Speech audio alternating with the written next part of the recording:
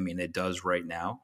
An old plumber told me once, VRF is really great, but you can't see a refrigerant leak, and you can see that with water source, right? Because you're gonna see water leaking out. So, just two really good opportunities for architects and engineers to design different products and systems for different applications. And once again, just really highlights what can be done with heat pumps, whether they're water based or refrigerant based, and it really shows once again that with proper design and thought, there's a couple ways to skin the cat, and there's different products, a lot of great products for different applications. So it's once again, it's something that Bosch really prides itself in being at the forefront of those different technologies, and including what's yet to come, and different ways that we can use what's existing now and what we